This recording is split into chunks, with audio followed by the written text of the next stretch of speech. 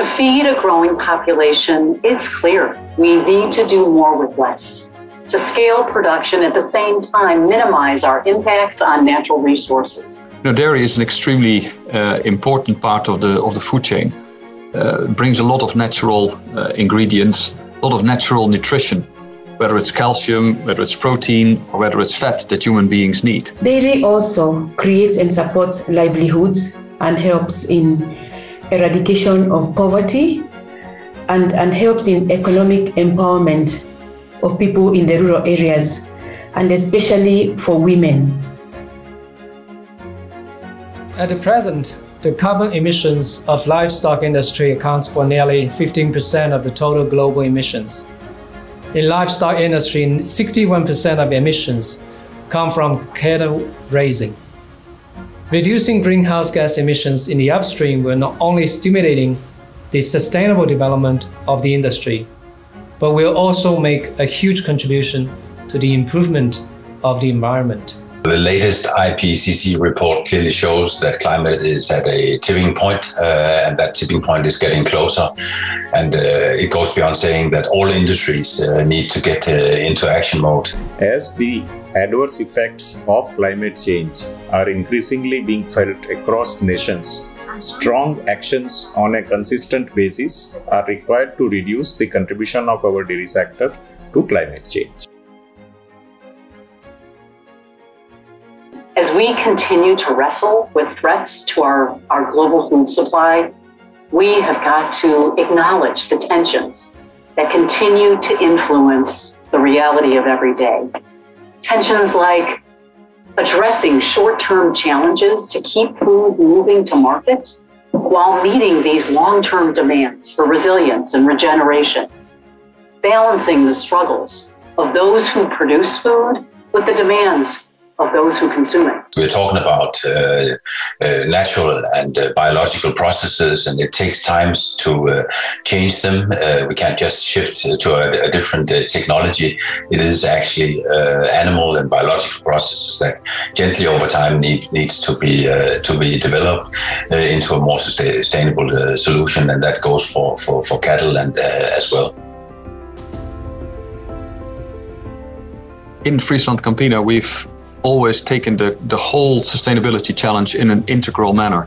And that means for us that we focus on 3 dimensions primarily.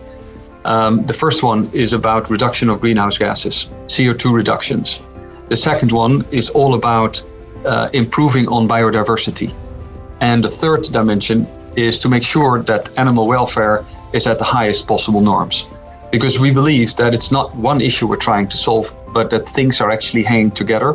And that's why the integral approach is so important for us.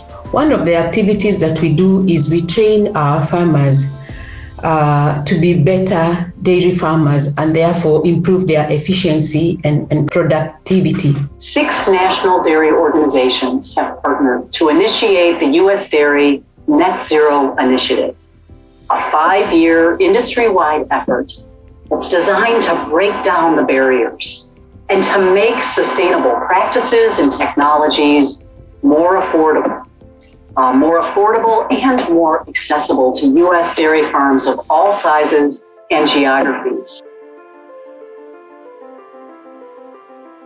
Mengniu is leading in China's dairy industry in terms of emission reduction.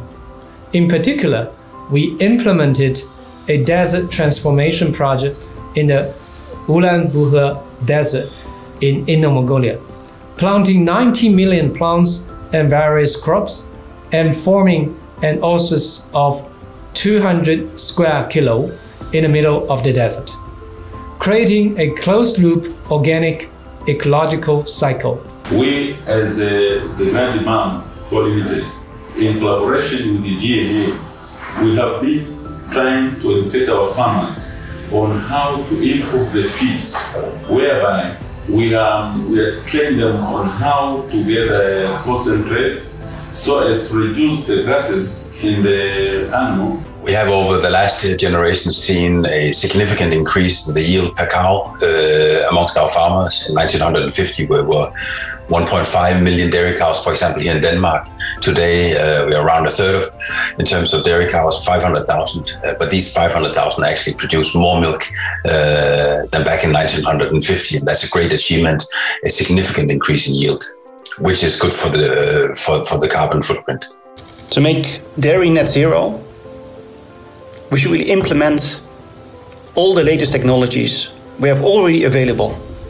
This in itself will probably reduce the dairy footprint on average already right now by 20 to 30%. In addition, we should keep on innovating with products like recently launched Bovaer in Brazil and Chile, which further reduces methane emissions, for example, by 20 to 30%.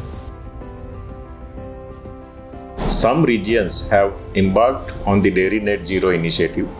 Sharing of experiences gained in these projects and collaboration among scientists from across the globe is essential to ensure the success. No one can do it alone. The dairy sector has to come together, share knowledge and share the solutions to the benefit of the entire sector. So many farmers are already demonstrating progress, innovation, efficiency, stewardship. It's in farmers' DNA. Being a dairy farmer means caring for the environment, generation after generation. Dairy farmers are connected to their land and connected to the communities in which they live and operate. I'm certain that the dairy industry will actually fulfill its commitment to climate change. I see innovation coming towards us, the academic world stepping in, and I see governments helping out. And I think with, in that ecosystem between companies, academic institutions and governments, I see what progress is already being made. We ain't seen nothing yet. So I'm absolutely positive about the future. We in the global dairy sector are rising to meet the worldwide climate challenge. We're a global dairy community. United towards pathways to Dairy Net Zero.